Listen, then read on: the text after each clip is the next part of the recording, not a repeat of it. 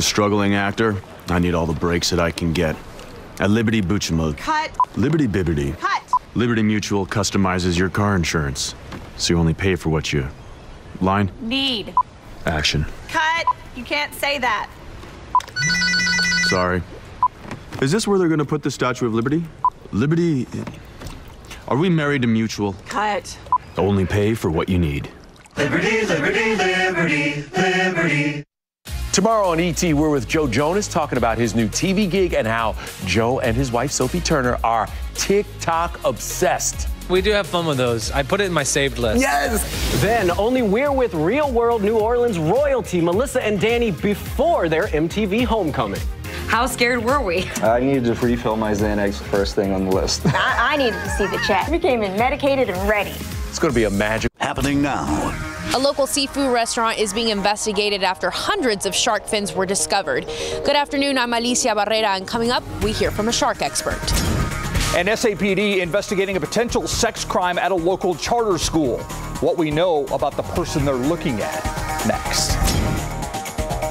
Gray and gloomy today, and we're looking for some rain. There is a bit of activity on the radar screen. We'll take a look at that, and a more promising chance of showers and storms down the line. I'll see you in a bit. News at 5 starts right now. And first at 5, not your ordinary bust. What you're seeing here are nearly 400 shark fins confiscated from a San Antonio seafood restaurant. The Texas game wardens discovered them last week and shared that announcement on Facebook. And that Facebook post received more than 7,000 likes in less than 24 hours. While shark fin is a delicacy in some parts of the world, it is illegal in the state of Texas. Experts say it's also a gruesome and unnecessary practice. Alicia Barrera spoke with a marine expert and has more on the role that sharks play in our ecosystem. 381 whole shark fins were carefully placed on the ground for this photo op by the Texas game wardens. At the bottom, you can see bags full of frozen shark fins, Texas game wardens say, were found inside of a restaurant's commercial freezer. Buying or selling shark fins is illegal in Texas and is a Class B misdemeanor that could come with a fine or jail time. Aside from being illegal, marine experts say shark finning is cruel. If they do not have these fins, then they would just sink to the bottom of the ocean and they would not be able to breathe. Chrissy Potsarwinski is a senior aquarist at SeaWorld San Antonio, where they educate guests on 7 different species of sharks. Their pectoral fins to help them steer while they're swimming in the ocean, and their dorsal fin to help them stay stable and upright. The small size of the fins pictured is also concerning. Sharks do not reach reproduction until very late in life, so they have to wait about 10 or more years. So that's why it's so important to have these sharks reproducing and growing up. According to the Texas game warden, all shark fins were seized as evidence, but the owner as well as the restaurant will not be named for the time being, as a case is still pending. Reporting Alicia Barrera, KSAT 12 News. Keep in mind, the sale, trade, purchase, and transportation of shark fins was made illegal in Texas by Governor Greg Abbott back in June of 2015.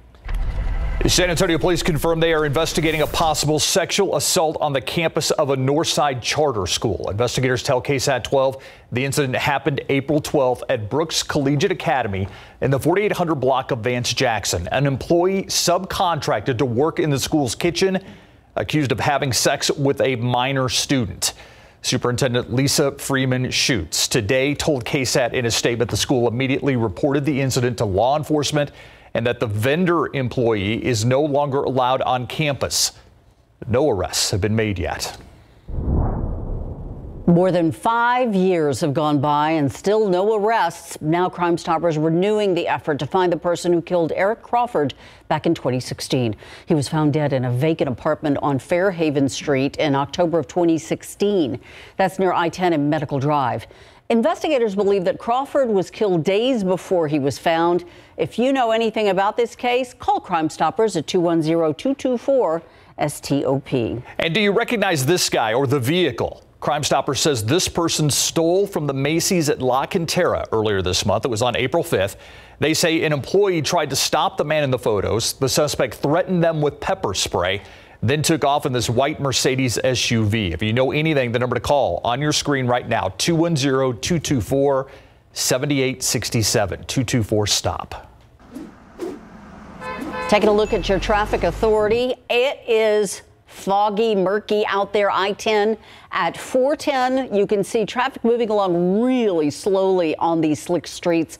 Just a light mist falling, and you can see at least in one area, it looks as though there's a stalled vehicle in the central lane. Here is another look at I-35 at Judson. Again, no trouble spots here to speak of, but everything is moving along very slowly, which is probably a good thing considering the roads are slick. Yeah, and unfortunately, this is just that nuisance moisture that's falling. No real good, beneficial, appreciable rain. I mean, we're talking a few hundredths of an inch here and there, but enough to get everything damp outside and especially the roadways during the evening commute. You look at the radar, just a few little blips here and there in and around San Antonio and the main corridors where people are driving home from work and going to do other activities. A lot of this is just that measly nuisance drizzle activity and nothing more. A few very light showers recently rolled through parts of Wilson County, Floresville area, Lavernia, Stockdale. You go off to the west, and that's where we've had more appreciable rain and actually some beneficial rain. Switching radar sites to get a better view. You see near Uvalde, thunderstorm right here. This is moving to the southeast at about 30 miles per hour. So that's just on the southern edge of the Uvalde County line here, far north of Crystal City. Timing this out for you and a few folks down the line.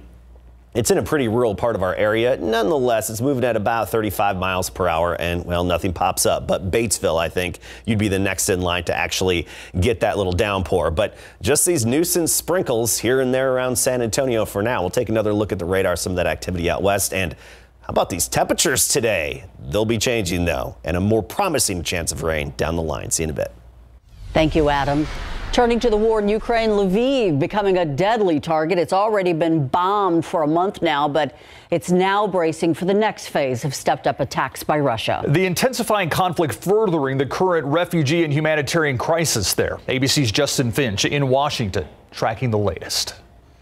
From Bucha to Mariupol, the remains and ruins of Russia's war in Ukraine are plain to see. The UN estimating nearly 5 million Ukrainians have fled since Russia's invasion began in February. This is the fastest growing and one of the largest refugee crises we're seeing in Europe since the Second World War.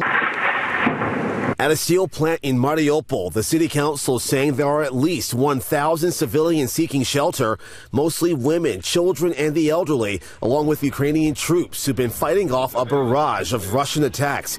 Those troops flatly rejecting Russian demands for them to surrender. ABC News cannot independently verify these claims.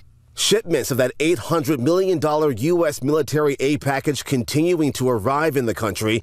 The Pentagon saying Ukrainian troops will soon begin training on the more advanced weapons provided by the U.S. They understand how to use artillery, and we don't believe will take very long or require much detailed training to get them up to speed on American howitzers. Time is ticking. The Pentagon tracking Russia's stepped-up attacks in eastern Ukraine. Visiting western Ukraine, Poland's prime minister called Ukraine's struggle one for the freedom and security for all of Europe.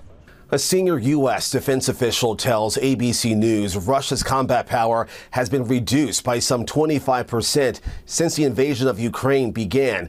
That reduction includes cuts in military capabilities, including troop casualties, vehicles and aircraft destroyed by Ukrainian troops, and missiles they've launched. I'm Justin Finch, ABC News, Washington. With the news of the federal mask mandate being lifted for mass transit, including via locally, we wanted to hear from the people it impacts most, you. So we went out and asked people who use public transit daily what they think. It's a good feeling for them to actually lift the mandate. But it makes you leery as well, too, because people who aren't vaccinated, it kind of puts them in a different pool next to people who are vaccinated. But sometimes you want that precautionary measure to stay there as well. I'm tired of wearing a mask. It's just been too long. Via not the only place that masks are no longer required. The change also includes airlines, airports, other mass transit systems to make their own decision about the mask requirements. While they're optional, Via reminds riders the CDC still recommends people wear a mask in places where social distancing is no longer feasible.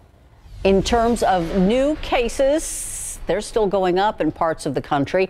Here at home, SA Metro Health reporting 94 new cases, 51 patients are in the hospital, and the 7-day average is down to 105. Across the country, though, COVID-19 cases increasing in children for the first time in about 3 months. The American Academy of Pediatrics reports more than 33,000 children tested positive for the week ending April 14th. And while that seems high, it's still much lower than what we saw at this year's peak in January, when more than 1.5 million kids were testing positive. April is National Donate Life Month. Right now, more than 100,000 people are waiting for an organ transplant. And that includes people like Mike Demas, who's from Dallas and is waiting for a new kidney.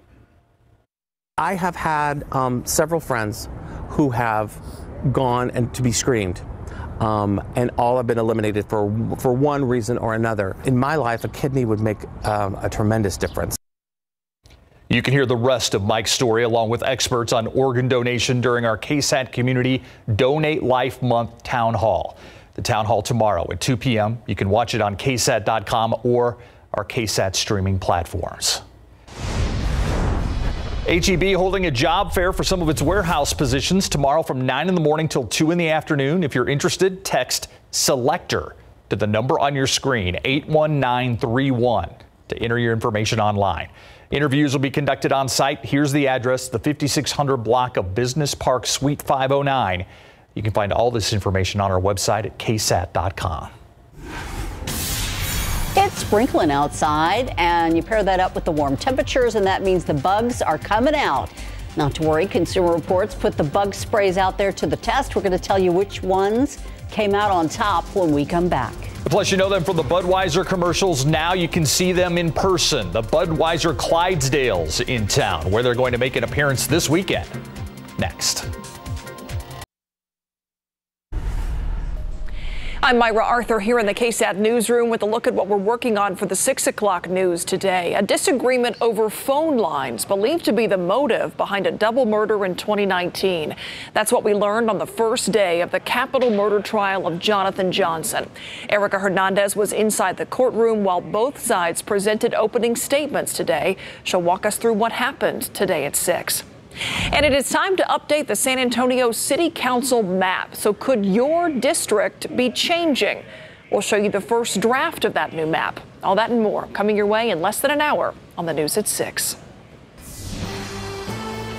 Thank you, Myra. After taking a break during the pandemic, the Great Texas Air Show returns this weekend. Part of the many sights, both in the air and on the ground, will be the famous Budweiser Clydesdales. They are a crowd favorite, and yes, these are the horses that are seen in various Budweiser commercials, and they're in San Antonio right now, hanging out at the Rose Palace.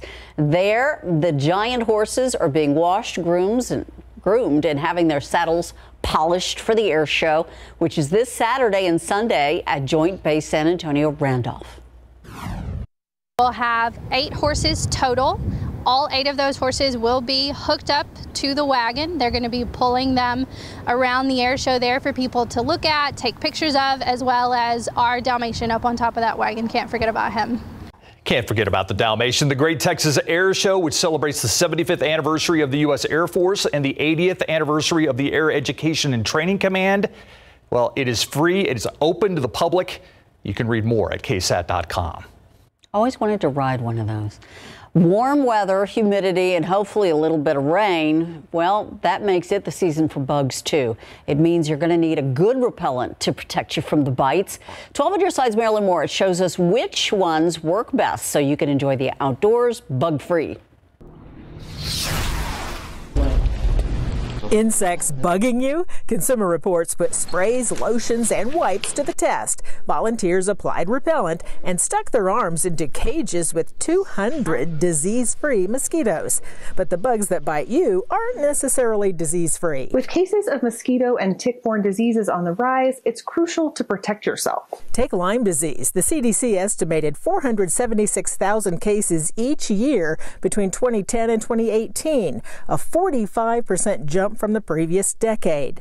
But not all repellents protect adequately. So, what works best? Our testing paints a pretty clear picture. No matter the brand or what kind of repellent you're using, products made with 25 to 30% DEET worked the best. Here are two CR recommends: 3M Ultrathon Insect Repellent 8 and Ben's Tick and Insect Repellent Wilderness Formula Pump. Both excelled at protecting against mosquitoes and ticks.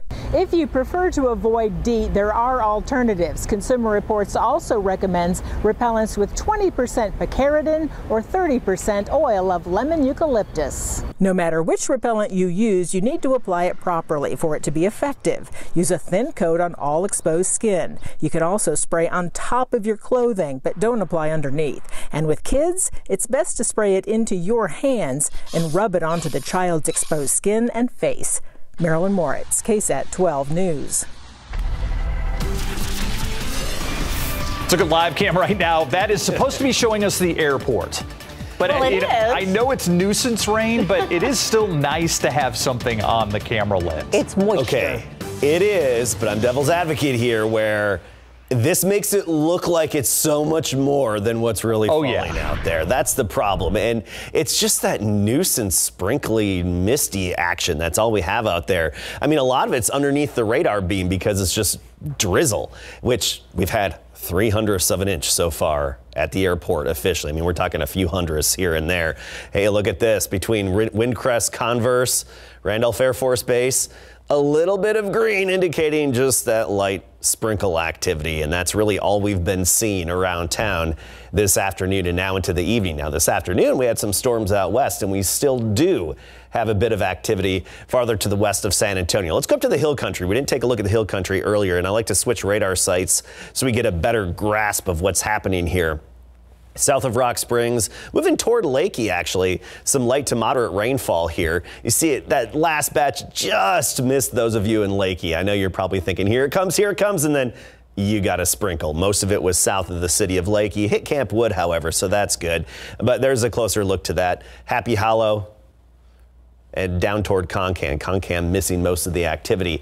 And there's one thunderstorm that's still ongoing south of Uvalde. This did have a history of producing larger hail about the size of a quarter, so about 1 inch in diameter. And this is headed toward Batesville as we speak. So Batesville, looks like this is actually going to hold together for you to actually get this activity as it moves in. There's a look at the timelines. Moving at about 35 miles per hour. Batesville, you're on track for 5:37 p.m. About 20 minutes from now, the heart of that should be in Batesville with a little bit of lightning and thunder. But let's talk about how much rain has fallen within the areas that have had the thunderstorms out west. Locally, obviously not much, just a few hundredths of an inch. But you go basically parts of northern Valverde County in the really rural part of the county. Some happy cattle, got a nice little soaking, 1/2 inch to an inch. And when you see these green colors just west of Uvalde, between Bracketville and Uvalde along Highway 90, that indicates some of the higher accumulations, the dark green and even these yellows. Look at this. Good for some of the ranches and pastures there along Highway 90 and in the vicinity of Highway 90, Bracketville toward Uvalde. So that's what we have out there right now. Let's take a look at our future cast here going forward. And yeah, this heavy shower activity is going to stay west of San Antonio. It's all dissipating as it moves in. Locally, just these little blips on the radar screen here and there, 8 p.m., 9 p.m., 10 p.m. And through this, basically into the nighttime hours, just that nuisance mist, drizzle, and dampness. A few hundredths of an inch is what it's going to be adding up to. I mean, yes, better than nothing. I just tend to get a little greedy in these situations, and I would, of course, like more. If we're going to have this, we might as well have something good falling from the clouds. 10% chance here and there, Thursday, Saturday, Sunday. What we're looking at is Monday. Remember yesterday we were saying Monday's the day that has the potential of increasing those rain and storm chances. We've bumped it up to 40%, probably the first part of the day on Monday as a cold front drops in. So that's our best hope for some more widespread and possibly some heavy rain as well. That's what we're focusing on. Look at these temperatures. I mean, we're talking 60s this afternoon. Justin Horn and I were texting and we're like, feels like November out there. It's like a November day. 66 Rio Medina, 65 Bulverde, Stinson now at 71 degrees. Steady temperatures all evening with this dampness, damp roads, but not much to show for that dampness in the rain gauge. And tomorrow morning, mostly in the mid-60s. By the afternoon, though, we're back in the 80s tomorrow. So we'll get back into the mid and upper 80s. We'll start the day in the 60s with low clouds. By the midday and afternoon, we'll start seeing that sunshine. 85 degrees, the high temperature, closer to 90 farther south of San Antonio. And then Monday, again, that's our focus for the next better, more promising chance of rain. We'll concentrate on Monday. Thank you, Adam. All right, very exciting news coming out today in the sports world. Greg, you're ready for some high school football. Yeah, absolutely. This is the way we're going to kick off the 2022 season with a triple header in the Alamo Dome, and it's all going to be broadcast live right here on KSAT 12 with our partnership with TSP. A major announcement made today. We'll let you know who's involved in this endeavor, and the Mavs get even in the NBA playoffs coming up. A major high school football event revealed today when the KSAT Pigskin Classic was unveiled this morning at the Alamo Dome. KSAT 12 Vice President General Manager Phil Lane announcing the first to kick off the 2022 high school football season will be a triple header in the Alamo Dome on Saturday, August the 27th. That includes some of the best teams in the city, all broadcast live. Smithson Valley and Reagan, Johnson and Judson, and Brennan and Steele, all part of this unprecedented event in San Antonio high school football history. Cheerleaders from every school were on hand today for the big announcement. That will be a partnership between KSAT 12 and Texas Sports Productions that will have the first game kick off at 11:30. That will be part of a 12.5-hour live broadcast here on KSAT 12 on that day and night. As part of the announcement today, athletic directors from 5 school districts and 6 head coaches were represented. What made you want to get involved in this year, Larry? Well, you know, number one, it's a great event, and just to be a part of that excitement. You know, you hope to get to some big games later in the year, and anytime, any exposure you can get to that earlier is just going to help you that much better, or that much more, in later in the year in a bigger stage.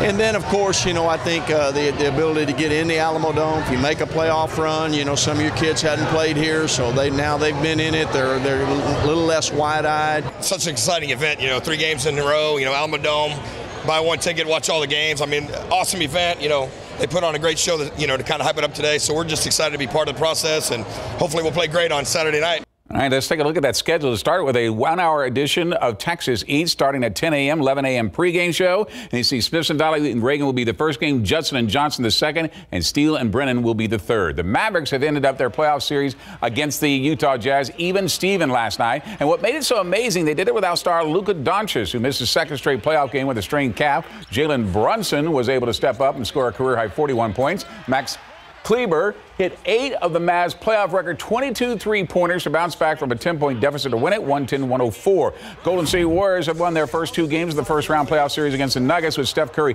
coming off the bench for the second straight postseason game. And what makes it so amazing, he didn't play for a month in the regular season with a foot injury. Curry was able to score 34 points. He did it in just under 23 minutes. The Nuggets' undoing was the third quarter when they were outscored 44-30. Nikola Jokic wasn't around to see the end of this 126-106 loss after he was ejected. Ooh, second technical, not 2 at once. Just yeah, 2 in a game. You got it. You're out. Thanks, Greg. We'll be right back. Some real rain just south of Uvalde right now, heading into Batesville. Otherwise, just nuisance drizzle activity near 90 again by Thursday. Better chance of rain on Monday, 40% right now. We'll see you again at 6.